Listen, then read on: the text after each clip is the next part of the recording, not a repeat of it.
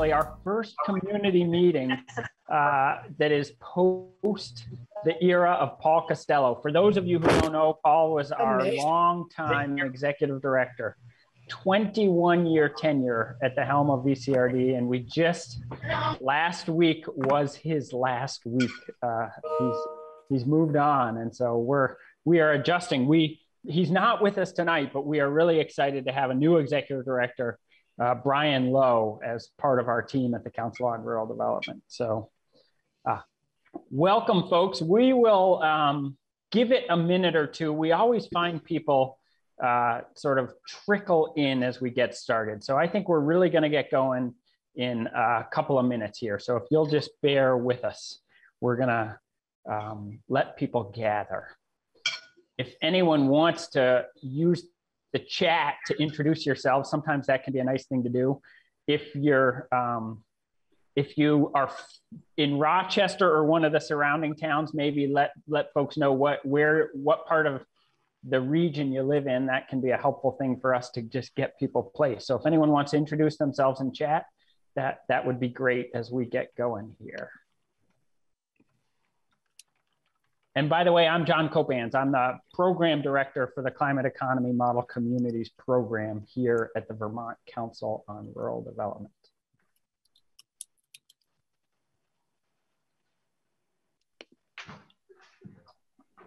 It's wonderful to see all of these faces gathering on the screen. You know, we, as an organization, we've had to adapt to these different times.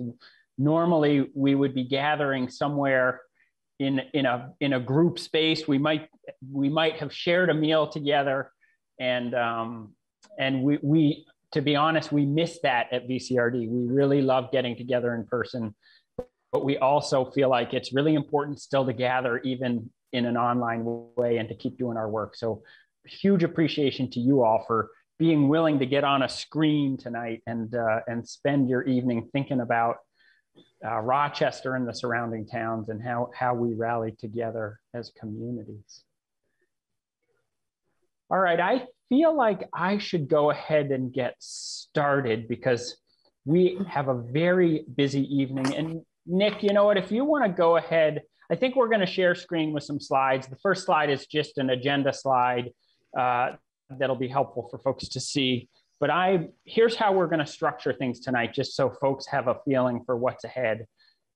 We are going to just spend 15 minutes as a whole group gathered, and then pretty quickly here, we're going to get out into breakout groups, and we're going to really have sort of the meat of our conversation tonight will be a set of 2 different breakout slots, four total breakout groups, because we're doing 2 times 2, as you can see there on the agenda.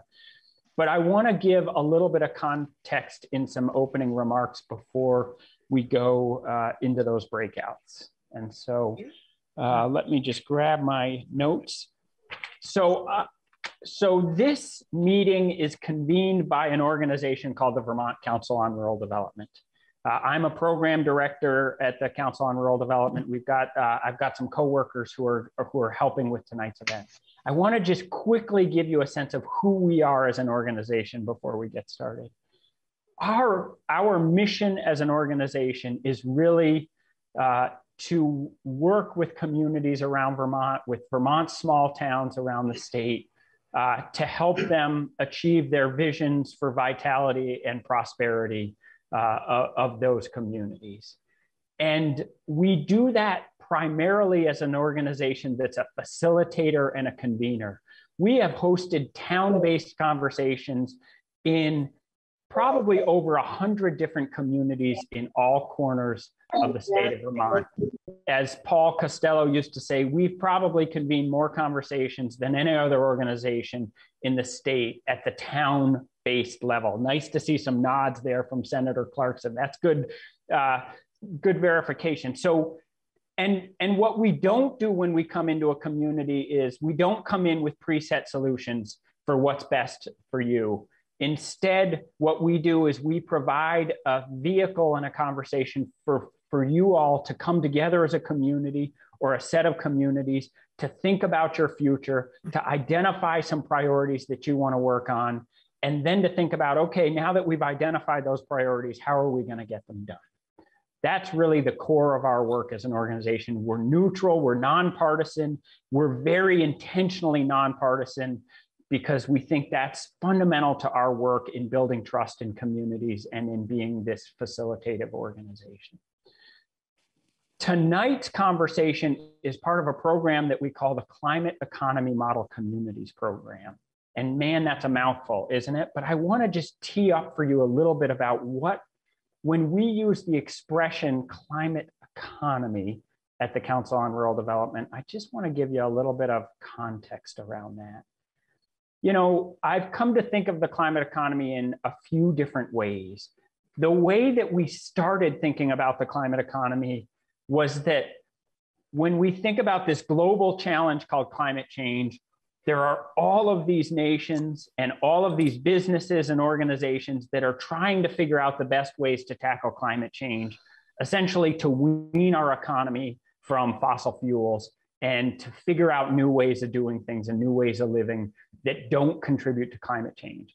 And essentially, that's like a competition, a global competition, and Vermont can compete in that global marketplace. And if we can figure out the models for tackling climate change here in Vermont, it's going to create huge job opportunities and economic opportunity here in Vermont.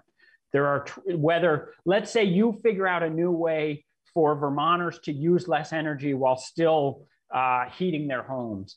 That is something that you could market out to the rest of the world. So there's tremendous job opportunities in being the place that solves those problems.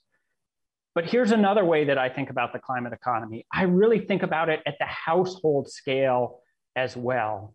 You know, Efficiency Vermont, who's part of our conversation tonight, every year they do a report called the Energy Burden Report. And what it shows is that Vermonters spend nearly $5,000 typically on their energy costs as a household. And half of that is just filling up the gas in their cars and trucks. And so if you think about a typical household budget, that's a big piece of the pie. And there's opportunities for households to achieve savings there. And honestly, when we help our households save money, what we do is we invest those dollars back into the economy, because what people do then is they have more money to spend on other things in their community.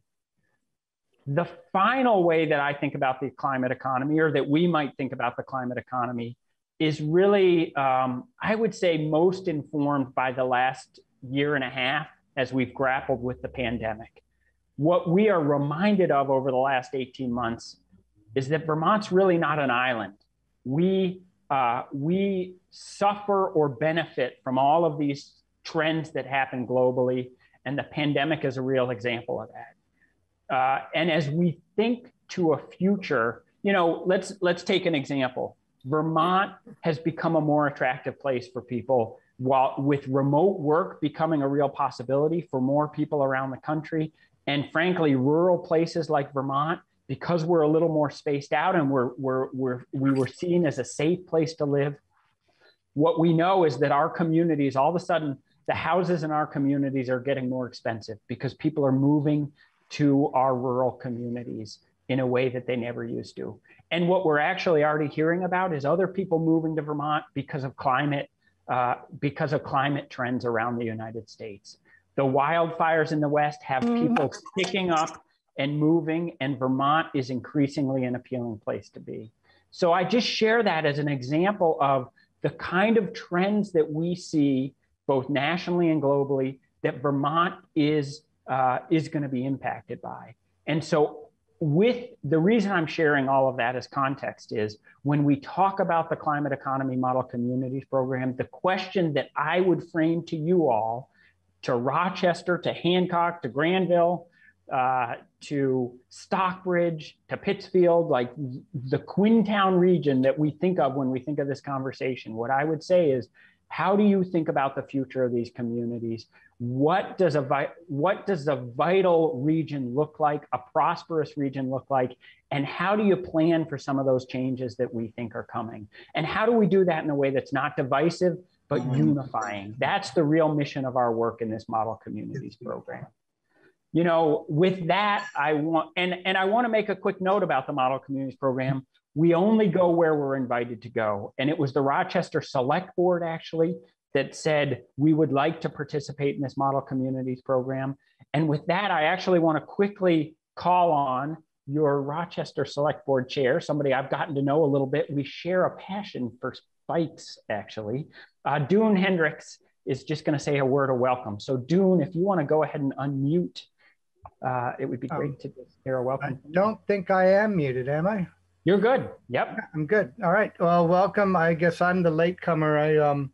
I was running, but here I am now, and thank you all for being here. I'm hoping we have representatives from the larger community ranging up and down the valley, because really this is much more than just the town of Rochester. This is it's going to take teamwork to move into the future and working together, sharing our energy and our ideas. And I would hope that one of the goals, the tasks that everyone here could go away with is how to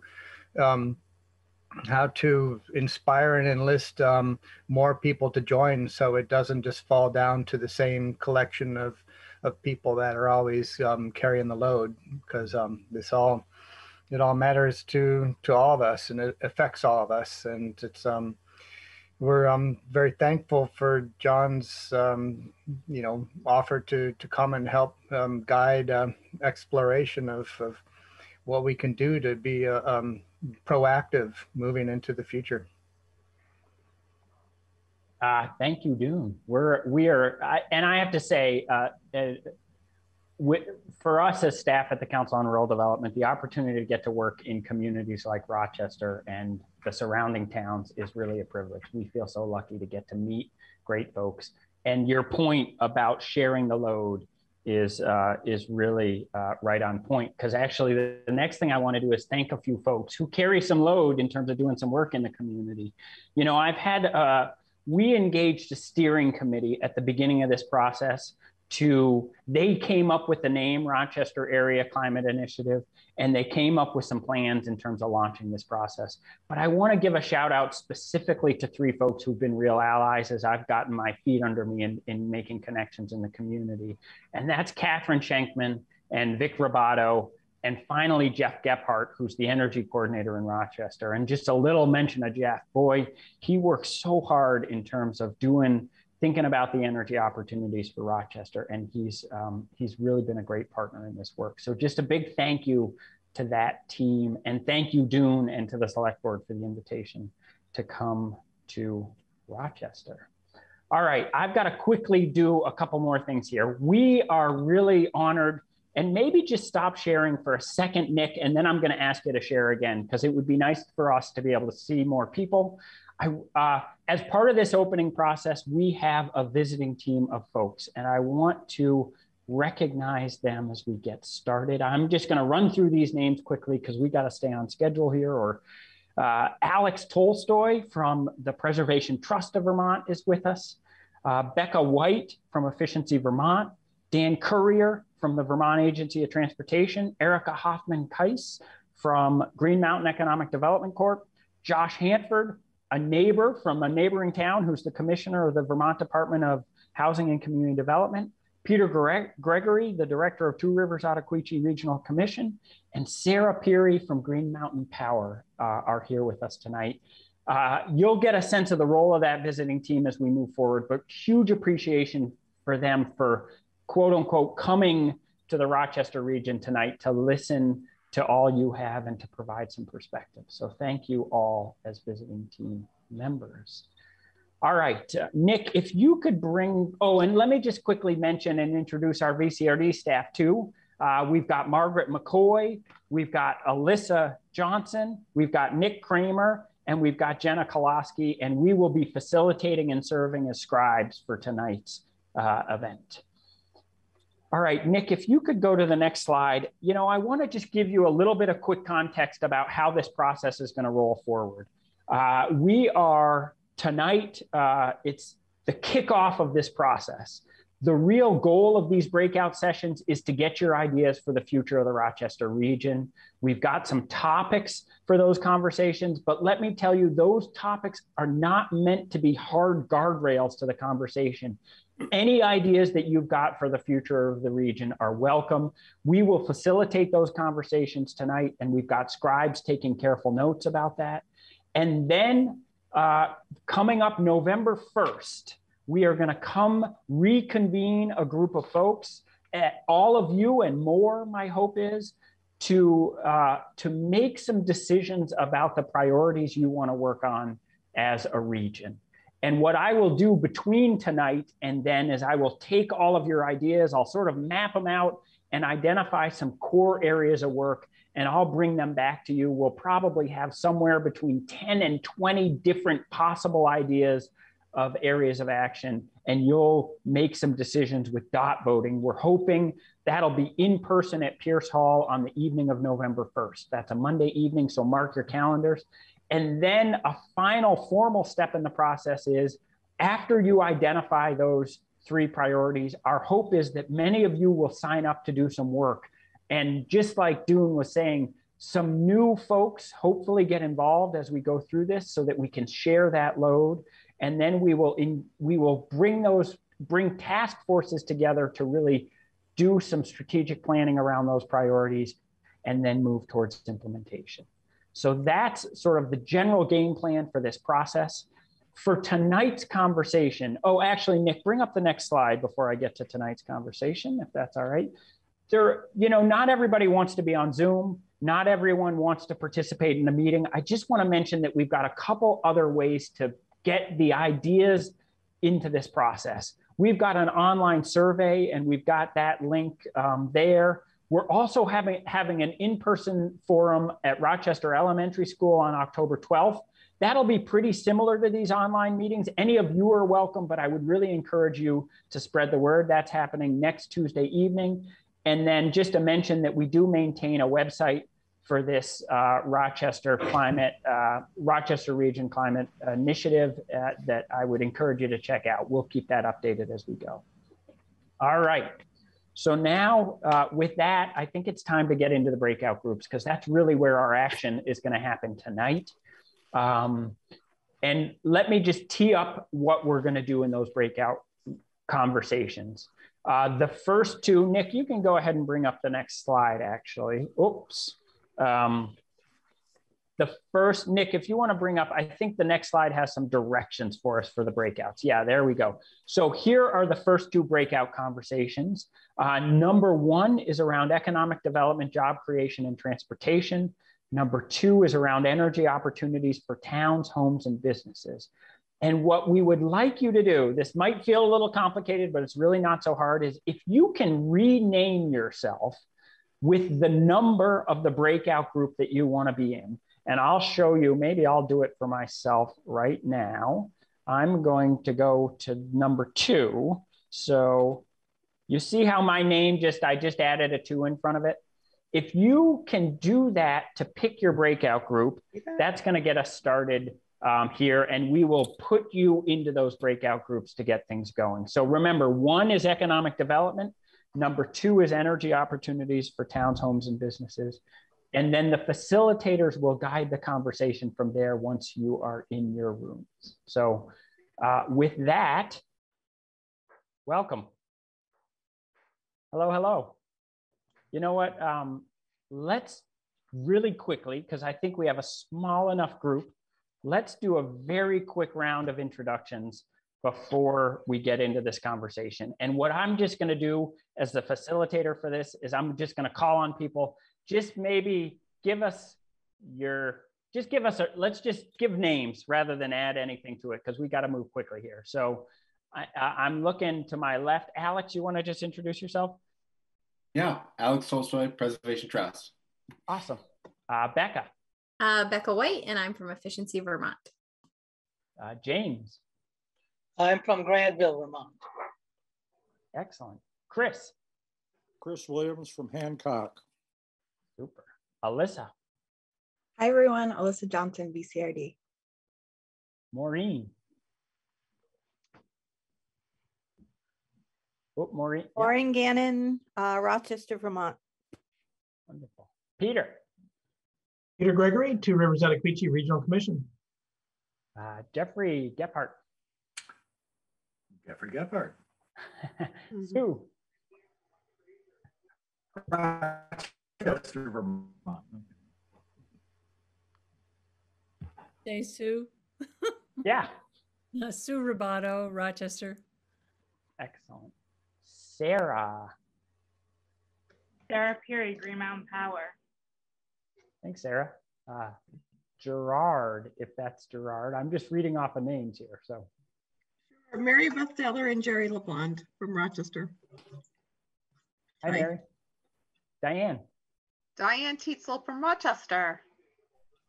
Christine. Christine Mayer, Rochester, Vermont. Excellent. And Dune. It's me from Rochester, Vermont also. And Michaela.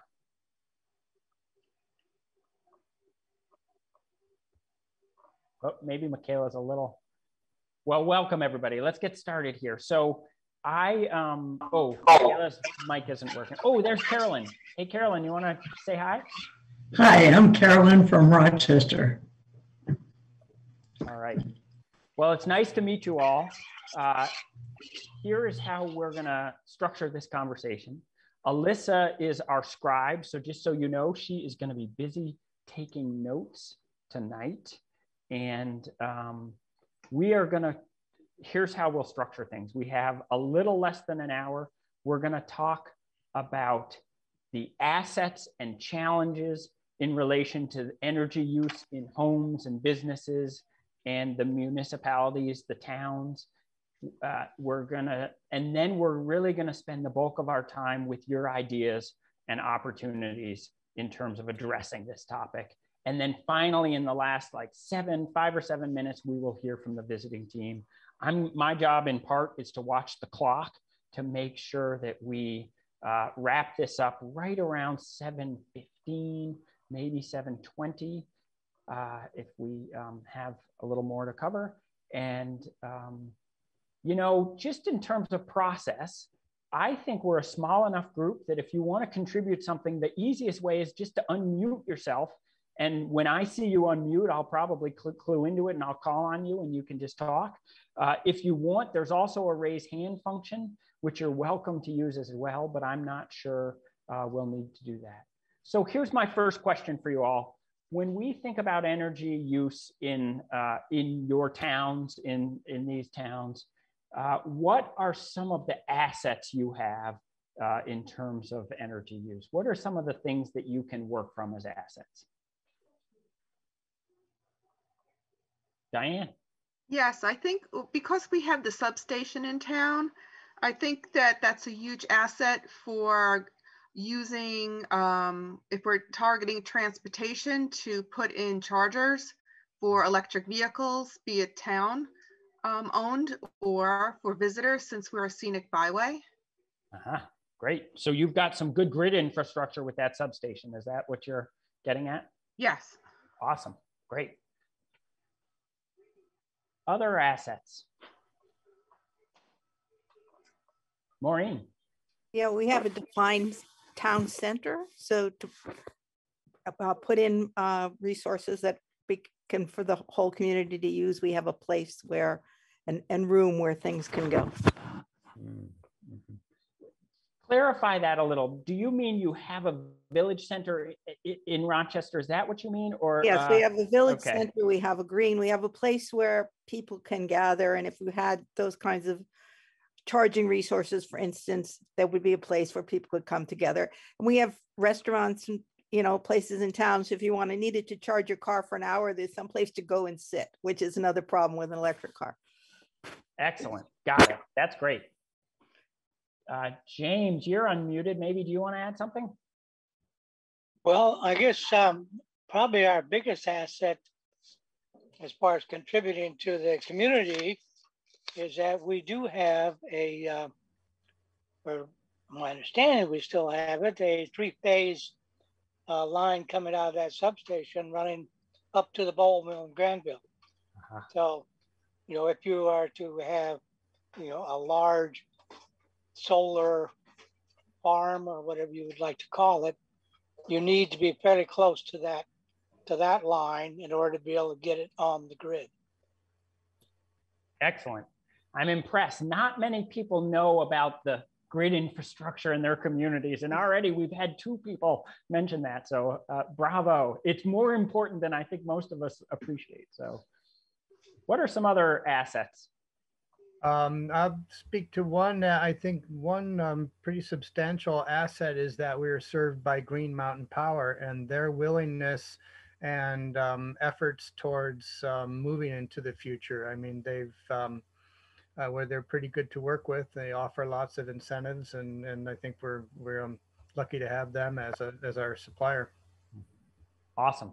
Thanks, Dune. Yeah, we often hear about those utilities around the country that don't quite have the same progressive mentality. So we're lucky on that front.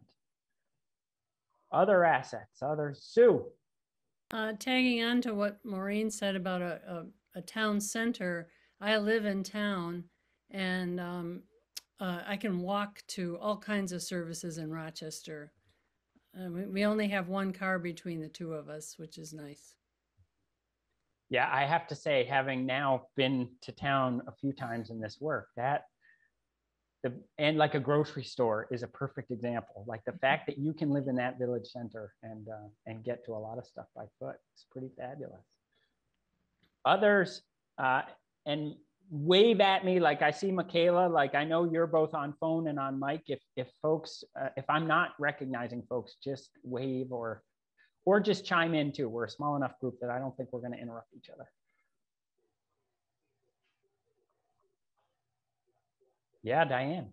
Well, I would like to also mention that we are a farming community. So if anybody's ever interested in following the 100-mile diet, we can easily look at our local farms and our farmers markets to supply a lot of the local food to decrease the carbon emissions with transporting that tomato from California when we can easily get it at the farmers market in town.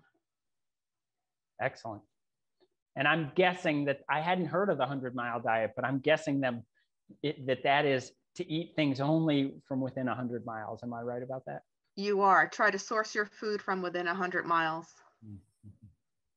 Excellent. So that kind of prohibits fish, doesn't it? Say that, James. Sorry, I missed it. I say that kind of prohibits having fish in your diet. Well, there's some freshwater fish, heck, some trout or some bass, maybe. Only if you have a pond.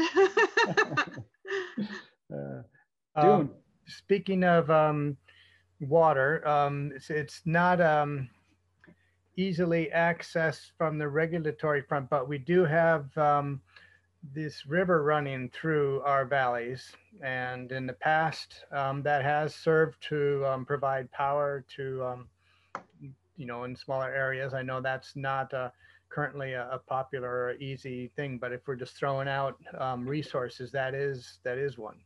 Absolutely. Yep. James, go for it. And then Chris. Unfortunately, we've been kind of regulated out of that as a resource. Yes, let's not dive too deeply into that topic. We could spend a night on it, but yes. Chris, you have something? In all of the valleys here, we have, excuse me, we have a wind resource that we're not using. And I've always looked at the turbine size over there in Virgins that they use, and thought that a turbine of that size, or maybe 2 of them, might find a place somewhere in our valley, and hopefully then charge some battery storage that Green Mountain Power has been talking about for our communities. So anyway, over the decades, there's been a lot of demonization of the wind resource, and I think we need to give it a look. Great, thanks, Chris. James, I didn't mean to interrupt. If you had another sort of part to your point before I. Well, I was just wondering if part of the task is ultimately going to come down to some kind of legislative action in order to implement some of these ideas or whatever? Or are we basically planning as if there are going to be no legislative changes? It makes a big difference. Yeah, it's a good question, and one we constantly grapple with at the Council on Rural Development. Is there's a little bit of a chicken and egg thing. You kind of have to plan as though you're dealing with the current landscape, but let's be honest, around climate change, the landscape is changing pretty radically. I mean, as folks know, there's a climate council that's coming up with a big list of recommendations for the legislature. And so on one hand, we have to be cognizant of what the current landscape is, but I also feel like let's not be too much hindered by that as well. And I guess my encouragement to you all is you don't worry about the details. This is a brainstorming session. There is no bad idea in this conversation. So just throw things out there in terms of assets and challenges or ideas. What we don't probably want to do is get mired too much in the details, I would say. So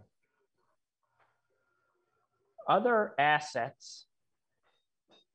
Well, one asset that we're all sharing at different levels is the technological evolution and breakthroughs that are leading to more efficiency.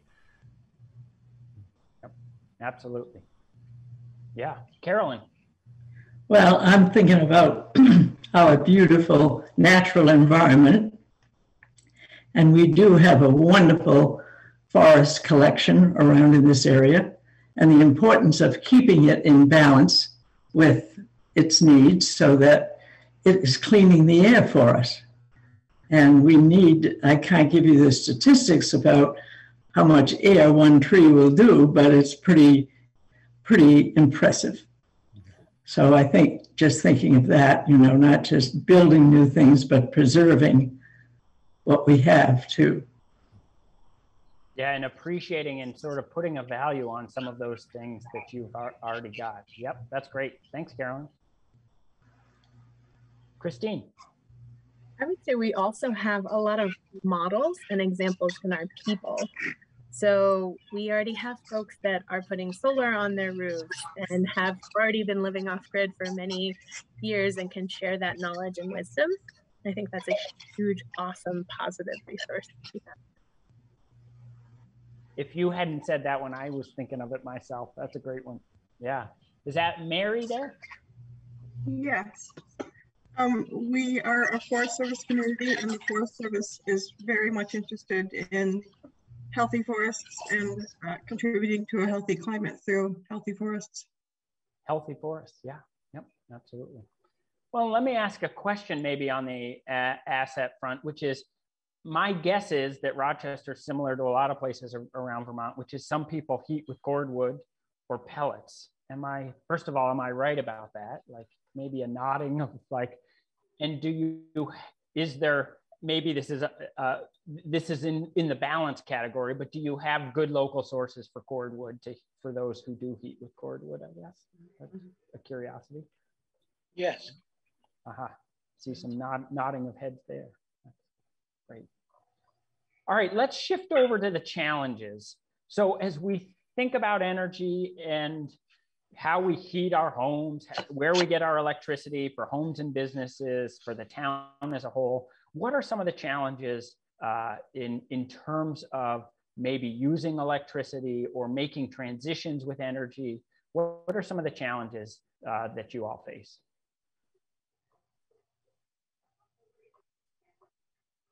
And maybe I'll just seed it with one that James mentioned. Sometimes there's regulatory challenges. You know, we were talking about small hydro as an example where that's something that has a pretty difficult regulatory pathway. So that's an example of a challenge. Jeff, go for it.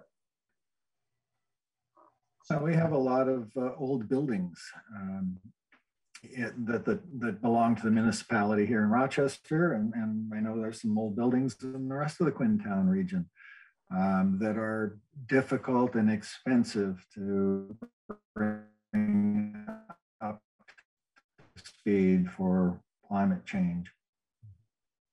Great. Yeah. Old buildings. And it looks like I've frozen everybody. Oh, you came back. And that's both municipal buildings. Might you also apply that to the housing stock as well, Jeff? Absolutely. Okay. Yep. Absolutely. And probably businesses too. If we look around, yeah. Okay, great. What are some other challenges that folks can think of? Diane, and then Mary after that. Yes, if we're looking towards transportation, for instance, and to try to get off the fossil fuels, that we definitely need, I feel, as a town to look at not only people that are homeowners, but renters as well, and that includes businesses. That, for instance, we're lucky enough at home to have solar electric and solar hot water. But if I was a renter, I wouldn't be able to put that up on my roof. So if I wanted to recharge my electric car or my electric truck, if I was needing it for work, my vision for that is to make either the substation or the gas station, make it into a station and have that as a resource for the community, where eventually gas stations in the long run are not going to make it financially on selling a cup of coffee. They need a revenue stream once gasoline starts petering out. So what can we replace that business and help that business or those businesses thrive and still be there in the future? So my vision for Rochester is to have a gas station also have a station for power, because if you're a renter, for instance, you can always go into town, and Sue had mentioned it, that we're lucky that a lot of people can walk into town, but some can't. So let them take their EV, go into town, go to the post office, charge it up, either at the gas station or at the substation, have lunch, go food shopping. By that time, you're home and you're fully charged. But renters won't be able to do that. And even if you can't afford to have solar on your house, or our houses that are older may not be able to support the weight of a solar array to go into town again and to charge locally, to give options. I think that's a challenge.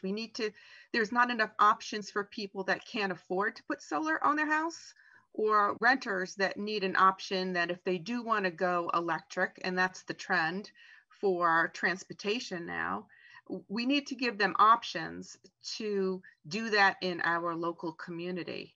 Got it. All right. Thanks, Diane. And let me just acknowledge that I think you did two things there. You did both a challenge and you suggested some solutions, which is great, I think. And I saw Alyssa typing away. There was probably a few ideas embedded in that. So that was excellent. Thank you. Maureen. Yeah, a challenge also we've been having. I mean, we're still waiting to find an electrician who can put our level 2 chargers into our garage. So we need access to more people that are trained to do these things and to get them done in a timely fashion. I swear we could be sitting in the House Energy and Technology Committee right now. You all are like naming the wisdom of a group like this. Is you're naming some of the fundamental challenge we face as a state. So I just have to say that. Thank you. That's great. Others, who else is trying to get a word in here? Oh, yeah, Mary, thanks. Mary Beth. Yeah, Mary Beth, sorry. I'm following up on something Sue Roboto listed as an asset, which is that we can walk anywhere in town. But one of the challenges is that we have either no sidewalks or very bad sidewalks, and they're especially treacherous in winter. And it is energy expensive and difficult to maintain them safely. And I want to offer a solution at the same time, which is to have a solar powered heated sidewalk. All right. That would allow more walking around town and less driving. Thanks, Mary Beth. All right, who else? Other challenges before we get into the idea phase, although I can tell we're going to the idea phase pretty quick here. Doom. The one basic challenge for where we live is the climate. I mean, it's gorgeous in the summer, but then in the winter, it demands a lot out of heating our homes and transportation. in terms of maintaining roads and maintaining vehicles. So that's the climate is which, and the environment which drew a lot of us here is one of the big challenges too. Great. Christine. On transportation, I would add that while the community, the Rochester Village is walkable, you don't have to go very far before it's no longer so. Along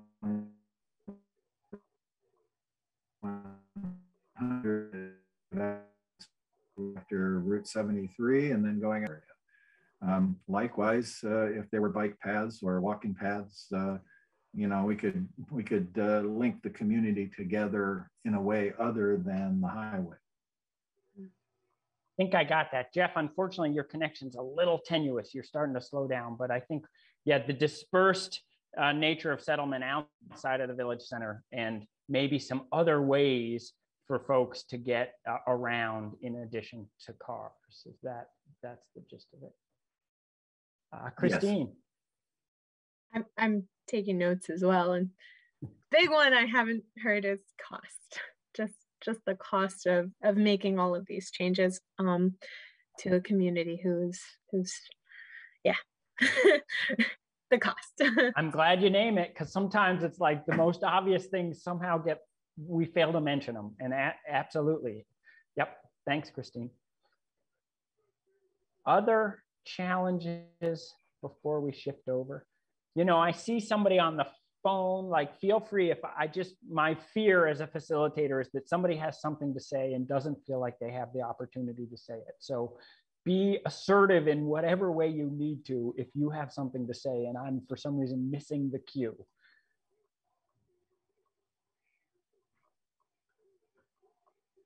All right, well, let's shift over to ideas and opportunities for the future. And we've heard a couple already. We're around like EV charging and maybe expanding the vision of a gas station that it's also a place where EV charging happens.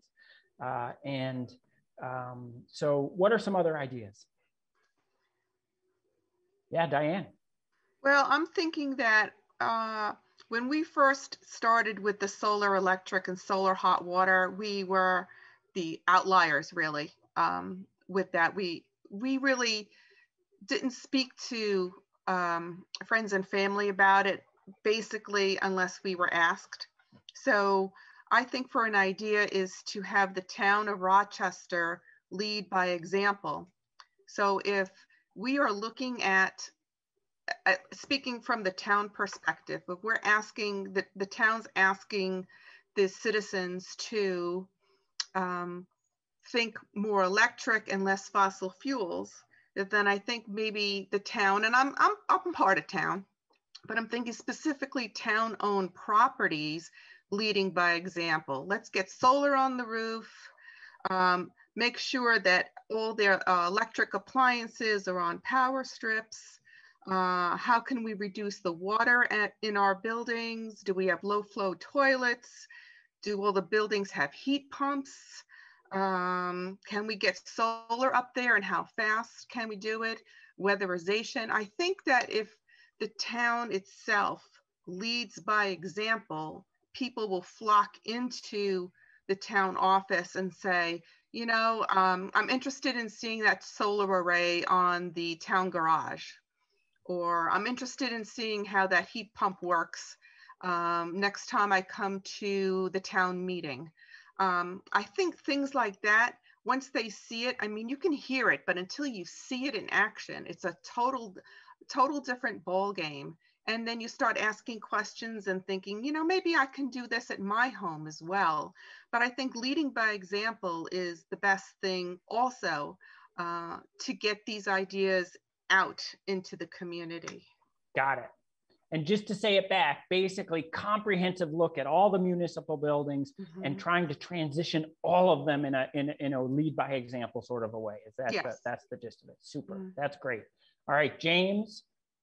Yeah, I would just caution you to make sure that, for example, the site is feasible in terms of what it's going to produce for you. You know, places located in these narrow valleys do not get that much sun where it's, you know what I'm saying? You have to, I think there has to be a search in terms of where the solar sites are going to be successful. You don't want to demonstrate how not to do it. Thank you. Yes. And so do it right. Let's just add to that. Let's do it, whatever we're talking about here, let's do it well such that it functions as we intend it to and is feasible, right? So, all right, what are some other, I think I saw some other, Maureen and then Jeff, okay? Maureen and then Jeff, go for it. And piggybacking on what Diane said, at my house, I have Tesla battery, solar panels. I have one fully electric car and one plug-in hybrid car. So if there was a way to get those resources, who has what, for people that are interested, that they would know one of their neighbors actually has it and how it's working for that particular neighbor. And also we have Dune and the shop. And I think one of our problems is on some of these roads cars come pretty fast and they're fairly dangerous. But if we could do something about that infrastructure at some point, but also electric bikes, maybe a way to rent or have electric bikes around, because it would certainly be fun to go from my house to town on electric bike. When I take out my own bike, I think twice about it just because of the hills. Great. Couple of great ideas there. And let's add to the asset list the fact that you have a bike shop in Rochester. That's part of your assets that we should remember. All right, I saw some other. Hey, Carolyn, I'm going to call on you because you've had this idea about the park house that we've talked about, and I just sort of want you to mention it here because I feel like let's get it into the mix. Carolyn, can I do that to you? Oh, you're muted, so. All right.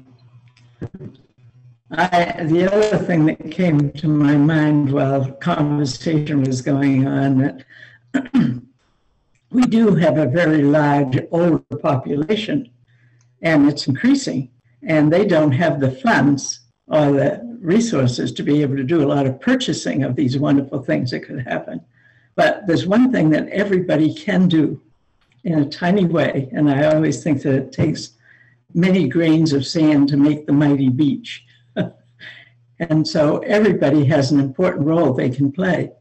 And one of the thoughts was, how can we save energy, save water, save electricity, very simply right within our own home and our daily activities? You know, how long do you keep the refrigerator door open when you're just trying to get a quart of milk, you know? So, and the other is, you know, I remember my great-grandson when he was just in kindergarten and I was brushing my teeth and he said, "Mimi, turn off the faucet." You know, not to leave it running while you're brushing your teeth, you know, has so many little things you could do. And I thought if the park house could take on this as a goal to reduce their heat and electricity bill so we could handle some of the other costs that keep coming up with an old building, that it would, and get it to be sort of like a contest, you know what it is and then go for a certain time and see what you save, but share it with the neighborhood, you know, and get the kids to do it at home and school, you know, and then just see, you know, even if it's in the newspaper and published that so-and-so saved so many dollars or something, you know, or we even have some prizes, but to know that there's something that everybody can do, no matter how small, that contribute to the great world that we want to be able to continue in. And the other thing, when we're thinking of things, I'll just add this, is that we have to think of the future in many ways. For one, food and getting enough food to feed population can become a serious problem. And we must not lose good agricultural land now for something to do quickly now and then need it later and we don't have it. So agriculture, you know, our forests, our quality of soil, all of these things are very important to maintain and keep strong when we add on new things. But anyway, that's kind of a crazy ending to my little grain of sand with saving water and electricity. You know, put the light out when you leave the room. Don't leave it going. It doesn't cost any more to turn it on again. Thanks, Carolyn. I think I heard a few ideas in there, but really appreciate it. I think I skipped over Jeff too. Jeff Gephardt, I think you had something else to contribute. Well, given the discussion that about solar, Jim's comment, Maureen, and Diane's comment, I'm wondering if it's appropriate for GMP, for Sarah, to share with us the concept of the resiliency zone. I think if Sarah, do you just want to give a very quick synopsis of that? That's a good piece of context that it would be helpful for people to hear about. So yeah, sure. Sarah, do you feel like you could do that quickly? Poor Sarah has not great connection, so she's keeping her video off. Yeah, I hope you guys can hear me. But briefly, we've met with the town of Rochester, and we are interested in exploring a resiliency zone, which is basically just a system designed to keep the lights on, keep things running during severe weather events, really significant outages.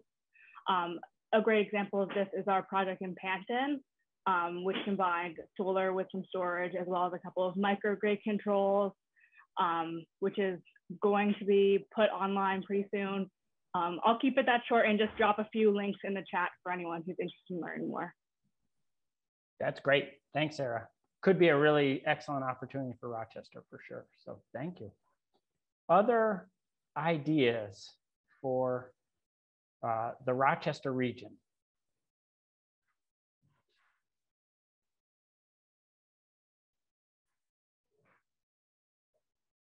James, go for it. This is kind of backing up, but it came to my mind in terms of our assets. One of our greatest assets through this whole area is our high-speed internet. And we have fiber to the home, and that's pretty rare. We've had it for, what, 2-3 years now in the Valley. So we don't need to travel so much if you're still working or participating. Yeah, that's important. I'm really glad you mentioned that. And increasingly, there is a sensitivity to the importance of broadband connectivity and energy opportunities, because the grid is now much more of a dynamic thing.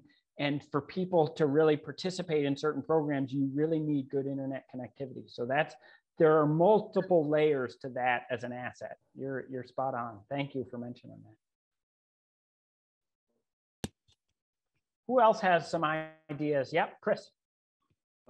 This may not be very popular because of its cost, but Irene showed us that the substation location in the floodplain in Rochester is not a great spot.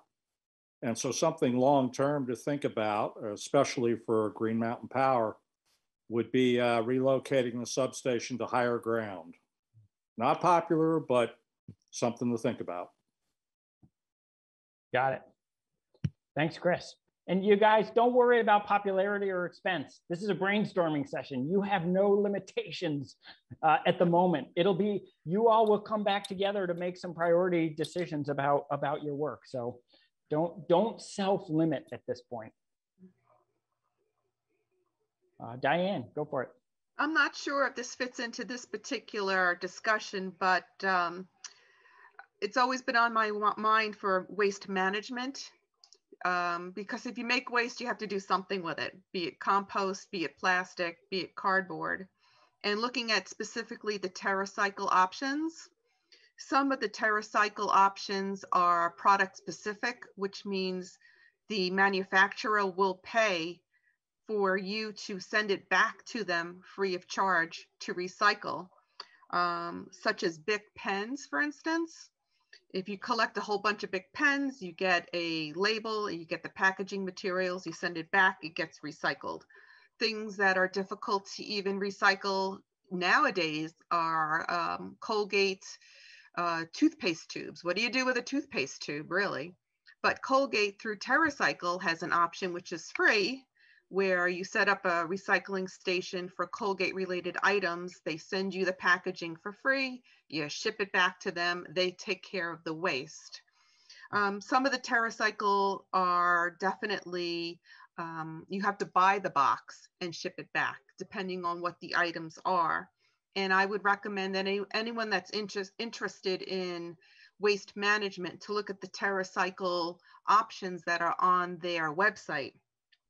But somehow, if we're looking also into waste management, to also involve the town in that, can we set up the boxes somewhere where people can access them 24/7? And can we also, I mean, Christine mentioned that cost, whenever we discuss something, can be an issue and will be an issue on doing these things. Can we cost, what is that called? Tax shifting, for instance. Can we carve out a piece of the taxes that we pay into the town and label that section environmental tax for environmental projects that we want to do as a town? Because I don't know that much about tax shifting, but that is a term that other cities, towns, and countries are using to pay for some of these things, and just making it specifically for environmental projects that that town, city, state, or country want to do. Got it. Thanks, Diane. Couple of ideas there, and I'll just sort of restate them back to be sure I got them. Just thinking about waste and some creative ways to recycle or repurpose some of the more hard to recycle items.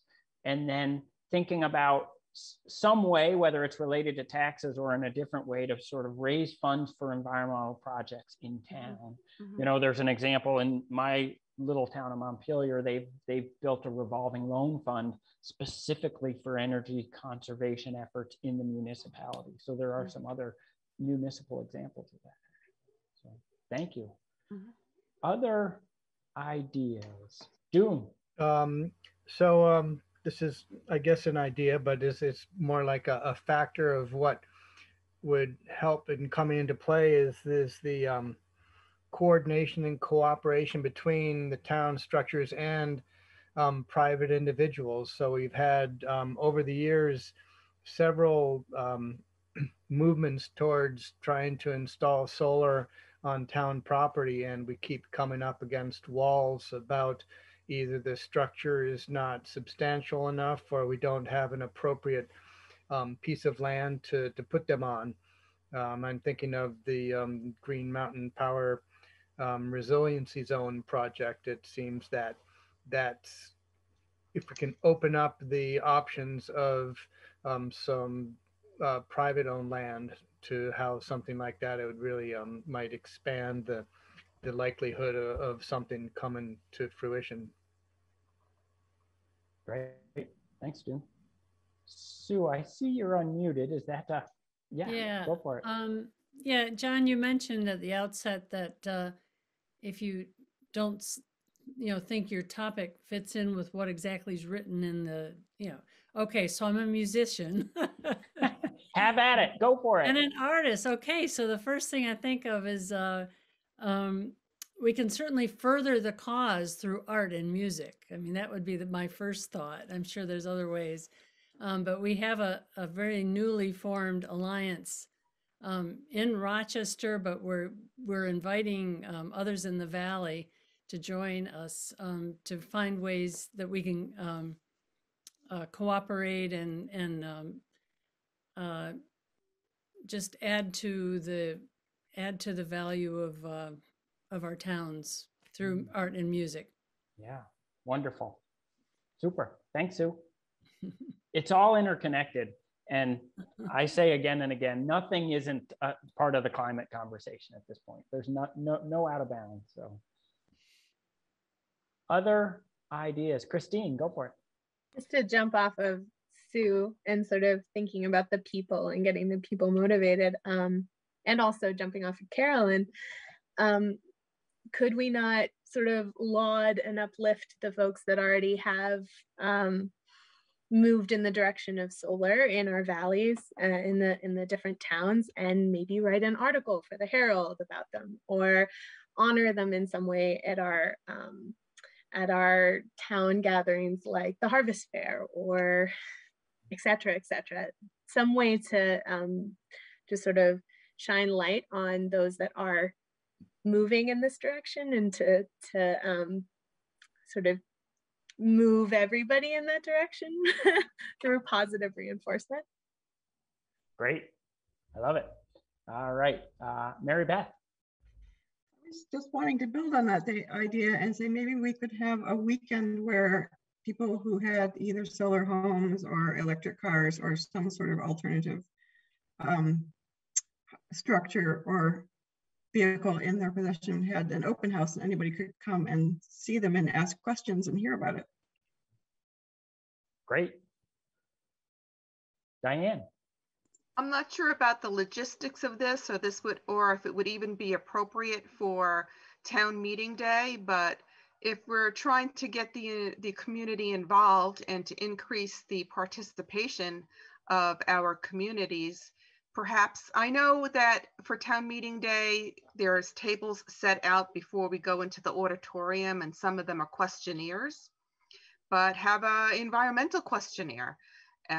Dear Rochester community member, what would you like to see done in town regarding climate change? And let's get the feeling of the whole community, what they would like to see, and perhaps get more buy-in if we get 500 responses on, yeah, we would like to see a better and more resilient electric grid in town for EV vehicles in the future, or we would like to learn more about solar, to just get the temperature of everybody. And I thought the only way we could really do that, other than a mass mailing, is maybe for town meeting day. But again, I don't know the logistics of that.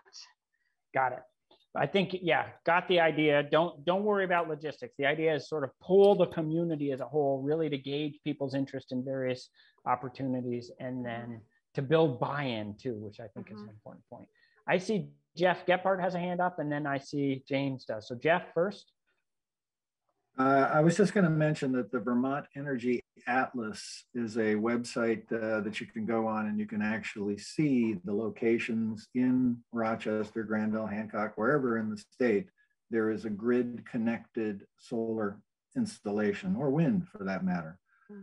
So that is something that can be seen, and it's actually a fairly high percentage in Rochester.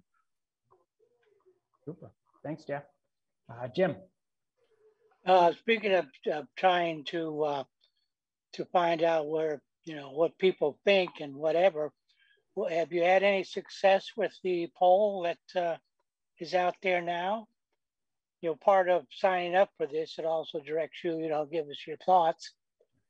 We've had a couple of responses, but honestly, I haven't promoted it too much because I really wanted to promote tonight, and now I'm going to shift to promoting the survey. So yeah, and any help you all can give to spread the word on that would be great.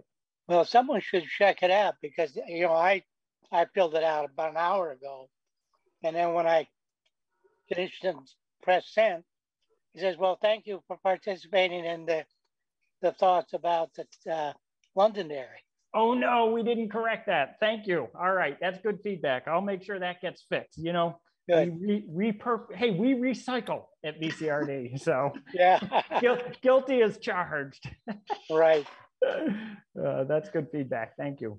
Who else? Any other? We're about to hand it off to our visiting team to provide a few closing reflections, but I want to.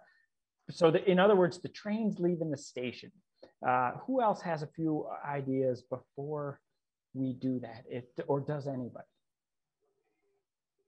Carolyn.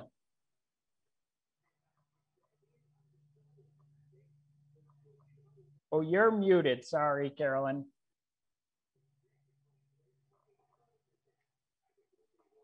Music is a real motivator in this valley. And Sue saying that she's a musician, yeah. And I know, because I lived through the Second World War and the other since, and I know some of those rooting songs that they used to find people singing them all the time just to feel better about some things. And why not compose a song two, and we get the kids singing it and everything, and that's what will influence their parents and other people, is make it something that lifts our spirit, not just a heavy chore to have to handle that, oh, so-and-so will do it. They're always helping a lot, but I just can't, That's why I thought of doing little things that everybody can do that are no effort, but see reward. But how about cheering it on with some songs, Sue and Christine, So when the kids walking down the street, they're singing and dancing the song about saving energy. I like it. I have a friend who wrote one, actually, so maybe I'll share it with everybody later. Sounds great. Thanks, Carolyn. All right, my job is to mind the clock, and we've got about 7 minutes left before we go back to the main room. And I want to give our visiting team a chance to just share a few sort of quick reflections as we bring things to a close. And remember, if you've got other ideas, that survey that we just mentioned is a great way to get them in. Frankly, you could just be in touch with us. There's no, we will be welcoming ideas for the next few weeks. It's not like there's a hard stop to that. So with that, I am going to, let me just give you all the order for the visiting team so that you know what to expect. I'm going to go to Becca White first, and then we'll hear from Peter Gregory, and then Alex, and then Sarah. So Becca, you want to share a few thoughts as we wrap things up here? Sure. Thanks so much. And again, I'm from Efficiency Vermont, and I actually live in White River Junction. So if you look at my map, I'm not too far from you. And my two reflections I would take away from this conversation is, first off, that you have a lot of experts in the room. This is there's some real deep knowledge here on energy. And I was very surprised. And John, you commented on too, just the substation conversation. That's what a great group of folks who you've definitely taken some time already to consider energy in your community. So I think you've got some fertile soil to be able to move on a lot of different projects. And then the second reflection I had was there's a lot of creativity when it comes to, it sounded like, and we kind of ended on it too, with Carolyn's point, but trying to bring community into this conversation, whether it's through music and art. Sue, you mentioned it. That's a really interesting angle. And I have the pleasure right now of being a part of the Button Up Vermont campaign, which is our weatherization campaign that does grassroots outreach. And that's one thing we really try to work on. So I think that this group also has a real opportunity to do either like an education or something campaign based on the feedback I'm hearing. And I'm here from Efficiency Vermont to help you on any of those topics, to give guidance and expertise. So I don't know, is that what you're hoping for, John? That's great. Yes, okay. Thank you. And I should have said in my opening remarks, Efficiency Vermont, along with Green Mountain Power, really core partners in this work that we do, and have a real orientation towards community. And I just have to say, it's hugely appreciated, your willingness to come participate in these conversations. Yeah, it's fun. You guys are a good group. I got to go to, was it Sandy's bookstore? Is that what's right in downtown? Oh, yeah. I got to tell you, the bagels, the challah, I've been bringing home challah. It's everything fabulous. All right, Peter, it's you. Well, like Becca said, this is a great group, wonderful ideas. It makes me excited to hear all the good things. I think a couple of takeaways for me is some of the assets you guys mentioned that you have. They're expensive and wonderful assets to have. A lot of the communities don't have, like good internet and good defined center, three-phase power. I mean, those things not everybody has, and they're very difficult to obtain in the near term. And some of the challenges you mentioned, on the other hand, are ones that I think a lot of communities have. The age of buildings to retrofit and those kinds of things, the transportation issues, and those are issues that I think you'll be able to get some help on from state government and state programs and federal programs. So you're not out of luck there. So I think the challenges are, you're not alone in that. Not that they're easy to solve, but you're not alone. And then the ideas, I really love the lead by example. I think this town is got the right mindset to invest in itself, and that's the best education one can have. And the talking about writing articles and celebrating the work that has been done and the investments that private citizens have made is just, it builds on itself. So a lot of good things. Awesome. Thanks, Peter. Now on to Sarah at Green Mountain Power. First of all, thank you all so much for having me. I'm super impressed, and GMP is really excited to be working with you for resiliency zones work, but also just in general. I loved hearing someone say that GMP is an asset. That's what we like to hear, and I really encourage you all to please try to think of us as an asset whenever possible. I definitely am available to answer any questions, and our business team is also a great resource for any commercial customers. Great. Thanks, Sarah. And I think I went out of order, but Alex, to close it off from Preservation Trust of Vermont. Thanks. No, thank you. I'm never let down by how invested Vermonters are in helping their communities. And Rochester is definitely one of those towns. It seems like your main asset, your main challenge, and the main area for opportunity is your surroundings, right? Your cultural and natural environment. You want to work together to build your common infrastructure, preserve that environment, and your self-sufficiency. I think self-sufficiency is kind of one of those things I kept hearing about, the environment feeding the woods and the surroundings and the, energy around you and the downtown, using that environment, those cultural and natural resources for the common good, I think was another kind of really key message here. And as June said, looking back into the past for how we have created energy and used it for the common good, that's how Vermonters have been working for generations. So again, just thank you all for being part of this. And thank you for inviting PTV. Well, thank you, Alex. Thank you to the visiting team. And most important, thank you to you all. I think we're going to head back into the main room. You can see that message there. We'll all go back into the main room, and then we'll shake things up and go back into some breakouts for the second hour here. Really appreciate everyone's participation. Thanks.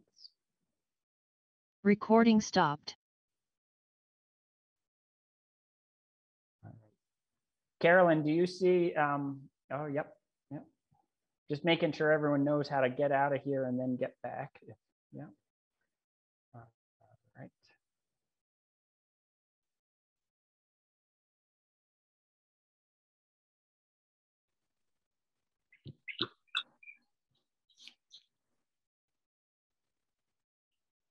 Hey, everybody. Welcome back. And I just got a message from the other room that they're going to run a couple of minutes late. Well, we got automatically sent back. I feel we cut off some visiting team members, and I'm so sorry about that. I didn't realize we were automatically coming back. Oh, sorry. Well, we could do an audible. I don't know if it's too awkward, but we would be happy to listen to a couple of further reflections before we go on. I think we have a minute or two. So Jenna, I'll follow your lead if that feels okay. I told Josh and Dan that they are going to go first in the next one. All right. Hi, everybody. Welcome back. I'm just going to bring things to a close and do it really quickly because I know we all have things to get on to here. First of all, huge appreciation to everybody. I suspect you have other things that you might prefer to do on a Thursday evening, a nice Thursday evening, than be on a screen. But what you're doing is you're showing a commitment to the place you live in. And that's what our privilege is at the Council on Rural Development, is to be part of conversations where people come together and think about their future and think beyond their own home and family and think about their community and what they can contribute to their community. And I will say this, in the conversations I've had as we've started this process, the thing I'm just struck with, it's true across the state of Vermont. It's really true in your valley. you all have a deep shared commitment to the place that you live in. You feel passionate about it. And not only are you passionate about the place you live, that is a really beautiful place, you also are willing to roll up your sleeves and do work for that place. And that is a powerful thing to be a witness to at the Council on Rural Development. Our next step in this process, as I've said, is going to be November 1st. Our plan and intention is to do that in person, where we'll gather, we'll grapple with the ideas that you've come up with, and you will decide on some priorities for this work moving forward. And any help that you all can provide as we look ahead to that November 1st, how do we broaden that conversation? Who's not in this room who should be a part of this conversation? We will be a partner in spreading the word and doing that. And so stay tuned as we give you sort of the tools to spread the word to all of the Quintown region about these next steps. Tremendous appreciation to the partners, our visiting team who took a couple hours out of their busy lives to be part of this conversation tonight. And in particular to all of you for being engaged and involved. Really appreciate it. And with that, let's say goodnight, and we will see you. And I do see some questions about logistics. We'll be in touch about that as we figure out the parameters of that event on November 1st. So thank you so much, everybody.